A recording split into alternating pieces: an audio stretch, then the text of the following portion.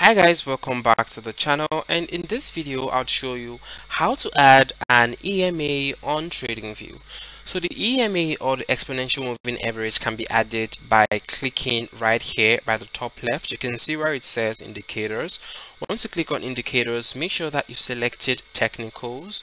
So once you select technicals, you just scroll down and find the EMA. So right here you can see we have the double EMA, but we don't have a single EMA.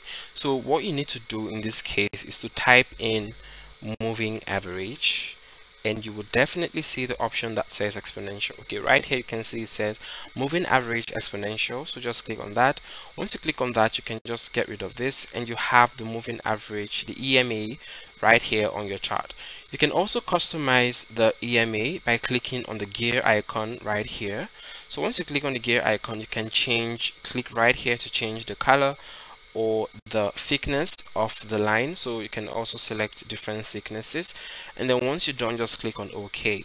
So that's how to add and customize an EMA on TradingView, and I really hope you got some value from this video, and I'll see you in the next video.